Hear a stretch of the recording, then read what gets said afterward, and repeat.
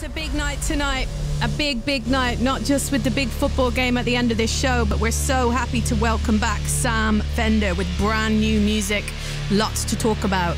He's going to be on the show live in just a couple of songs' time. So people over the world who love Sam Fender's music, this is the time to assemble. 81199 is the text number.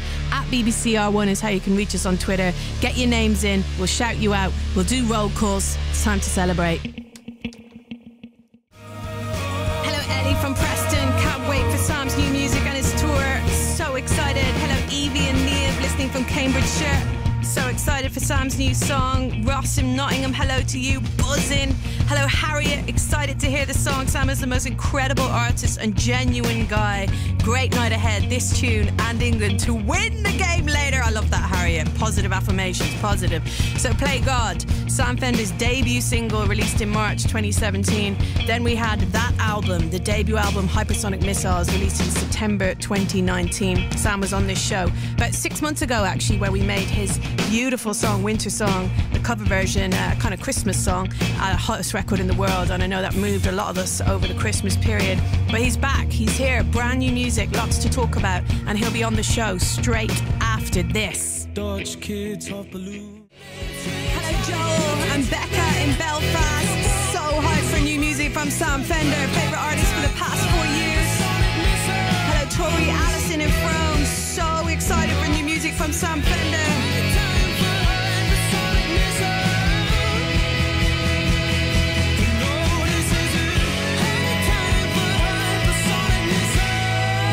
Time now. This is Eddie Mac's hottest record in the world. Sam Fender is here. Sam, hello. Hello. You alright? How's it going? Welcome. It's great to have you on. Oh, mate, I'm freaking out, having a full pelt. You're doing Panic a good attack, job. Excitement. You look like you're pretty. You look like you've got it all under control. I've got to say, you got your England shirt on. You're in the studio. I see you like 6 guitars racked up behind you. You look exactly like how I would assume you're going to. I'm in my safe place, space. You know? Yeah. Safe space. This is good. How are you doing? I'm good, thanks, babe. I'm really happy that you're here. I feel the weight of anticipation from Sam Fender fans all over the world, and we've got a lot to talk about. But if it's okay with you, I think we should just play the song. Just go for it, yeah? Yeah. Definitely. Is there anything you want to tell us about this song? First, tell us what it's called, please. Well, it's called 17 Going Under, and it's going to be the first track of my second album, and it's a song about growing up. That's probably all you need to know, really. Right, let's do it. It's your hottest record in the world. Sam Fender, 17 Going Under.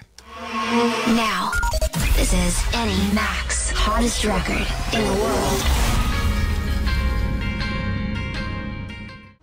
There you have it. Sam Fender, 17 Going Under. That is the first play of 2 plays tonight. Hottest record always gets 2. Sure, we'll do 3. We'll do 4 if you need it. You know, as many times as it takes for us to get our ears and our heads around this new song.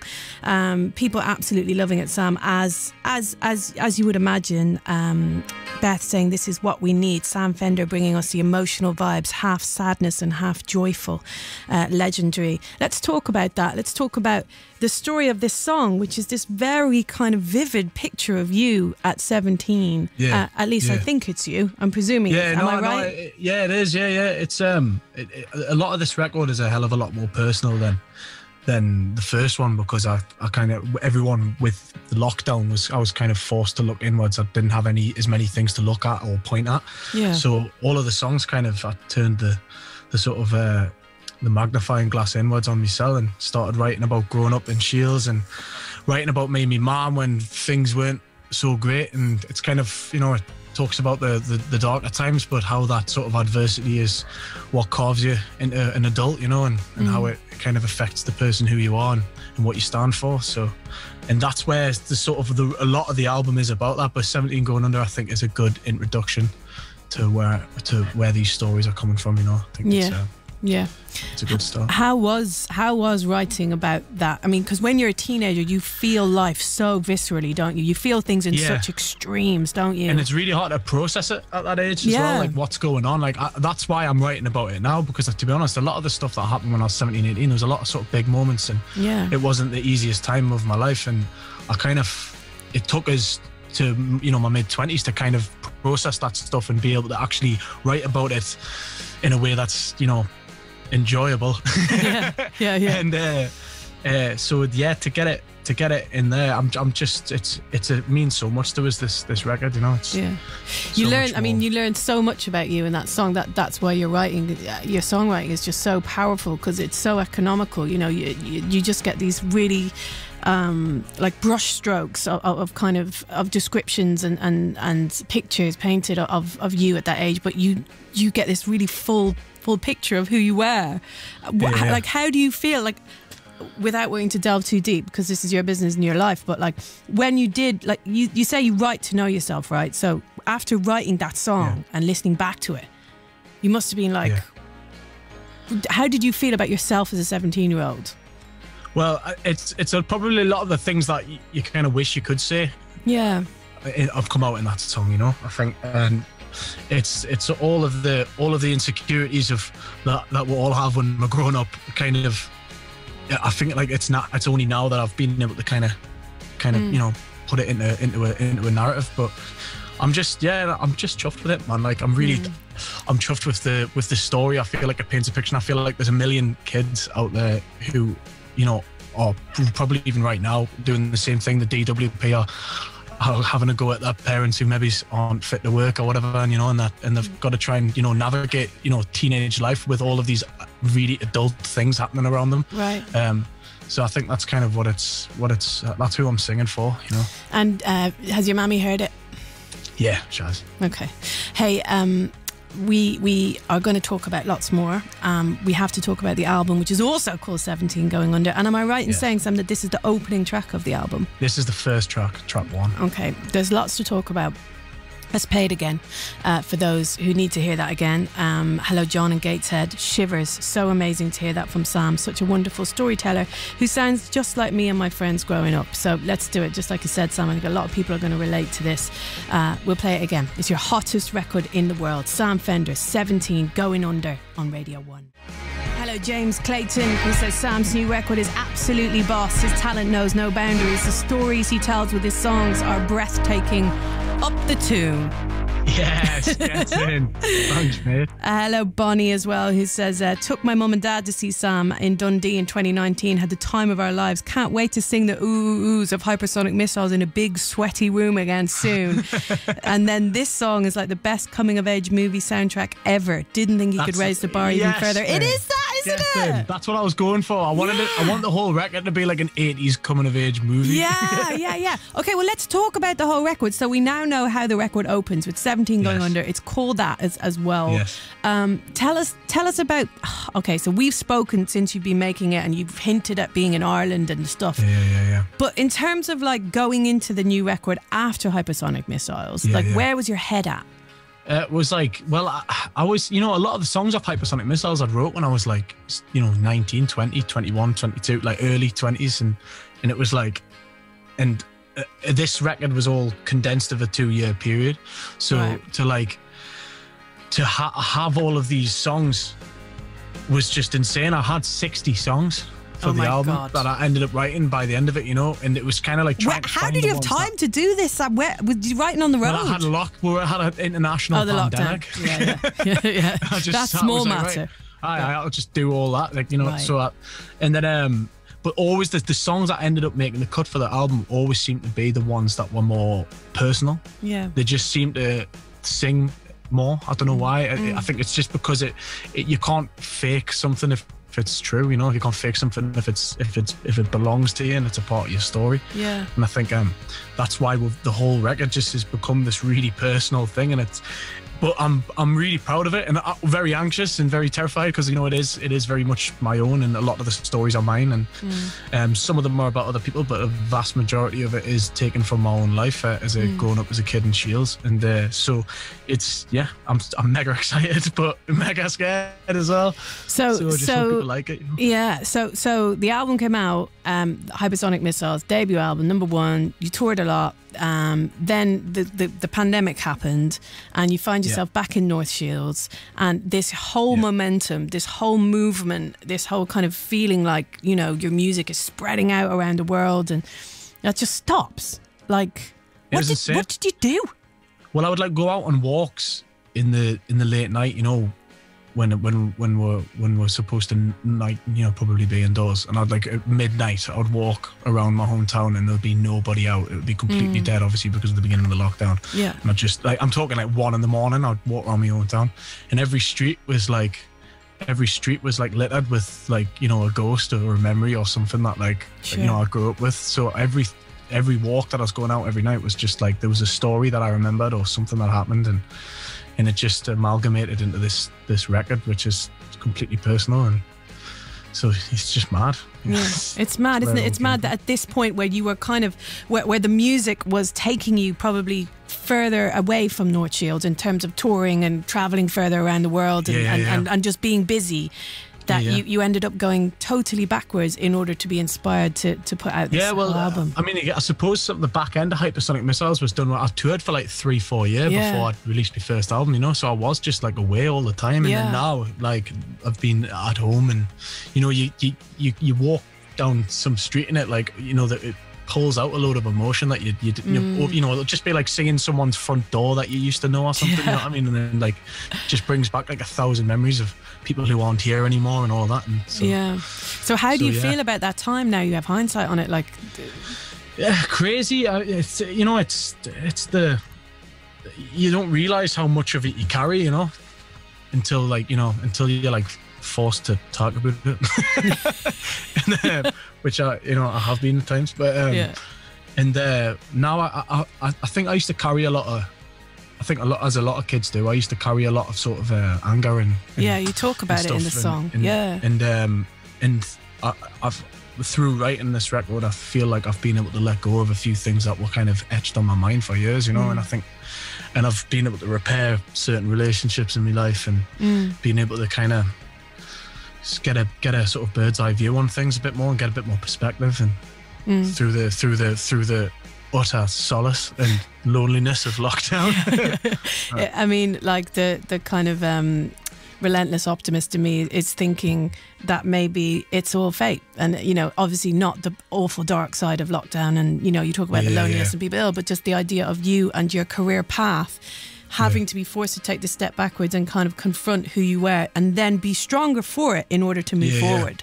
You know? Yeah. Well, it's, you know, it's been a big challenge for a lot of people, you know. And I'm just kind of glad that we're coming to the end of it. And now it's time. I'm coming to the end of it at the right time, because I'm coming at the end of it with an album that I'm really proud of. Right. I'm like ready to go and gig, you know. So let's talk about music. Like, how did you want this album to sound? Well, I was listening to a lot more of the American sort of stuff. I've listened to a lot of my favorite artists are from the States at the moment.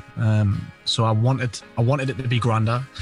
I wanted to focus on more me guitar playing as well, a bit more of that, but also just incorporating loads of different stuff. I wanted that wall of sound sort of classic, you know, I reference Springsteen all the time, but you know, this Phil Spector sort of wall of sound thing, where there's just big arrangements. I mean, one of the tracks that's on this album has 164 tracks of audio on. Wow. It's ridiculous. It's got strings, brass, like everything. Wow. You know, there's a lot of, it's a bigger record, like sonically, has like a lot of different instruments on and a lot of different arrangements. And I'm just like, you know, I kind of wait for you to hear it, to be honest. Like, so it comes out in October 8th, 8th October. And how was that idea of working with big orchestras and like going from someone who's in a band, traditional in that way, to then like expanding? How did you feel about arranging music in that way and working with people? I loved it, man. I loved it. It was great, because I don't write music. Like, I'm thick as mince. I'm not a real musician. I think the phrase is, it's not like traditional, is it? In the way that you play. You know, I didn't go to any posh place, but I can. You learned yourself. You're self-taught. My dad can write dots, so like I translate it. So I'd just sing in the string parts that I wanted, and then I would send it to, you know, someone who can score it. Yeah. You know, and that's good. I hear all these mental string parts in my head in the middle of the night, like, and then I just like sit when I get my phone memo up and go like, do, you know, and just put these strings in, and then it's mad, because I've seen all of this stuff come to life, and you're seeing like a whole string section play it back to you, and you're like, that was just like a whistling in my mind. like a couple of weeks ago. And now it's this just lush 24 string, like, it's insane, oh my like, God. Yeah. Can't wait for you to hear all of it, you know. Yeah. But I'm so chuffed with it. I've had 17 Going Under for like ages. Really? That this is like this is the song that was kind of like the key to the rest of the album, because I went really personal when I got back home after I was mixing Hypersonic Missiles when I wrote this song. Like I hadn't even released Hypersonic when I wrote this song. 17, and then the rest of it, that's why it kind of has a similar feel to The Borders. I think it's kind of and it's got that same kind of groove and driving momentum, driving tune, and then it's just kind of opened the key to all of these other tunes, which I'm really proud of, man. Honestly, like I cannot believe it. Okay, so the album's called 17 Going Under, comes out in October. I know loads of people listening, loads of questions. Pre-order it, you can pre-order it. But send me your questions now, please, because Sam, if you don't mind, will you hang out for another minute or so?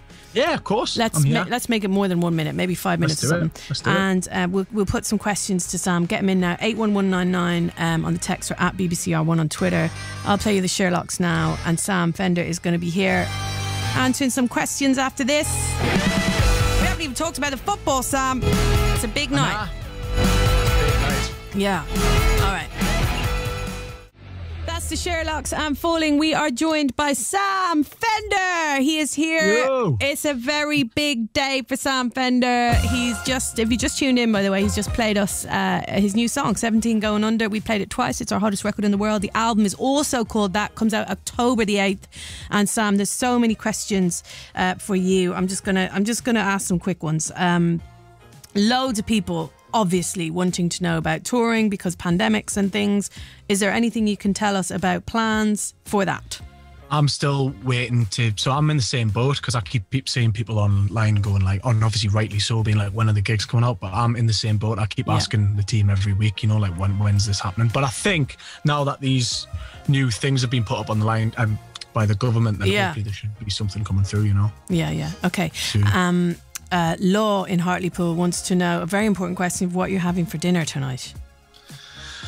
I don't know. My mate Joe's staying with us at the moment, and he's a chef, so I'll probably just get him. That's a handy friend to have, isn't it? He's a good lad. Like, he's the singer of a band called Festival of Parade, but he's also a chef, so he's multi-talented legend. Yeah. Niamh, are you designing any merch for the new album? Yes. There's a one-legged duck swim in a circle. Of course, I've got loads of merch. Okay, good. And in terms of how the album looks, what's the artwork saying?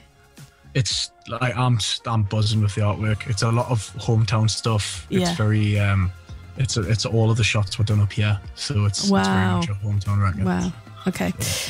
Someone asked a question earlier, and I don't have your name on it, I apologise for that, but they were saying how much Hypersonic Missiles helped them through lockdown, and really kind of the album held their hand through feeling lonely and kind of full of despair. And they asked, was there any albums that did that for you during lockdown?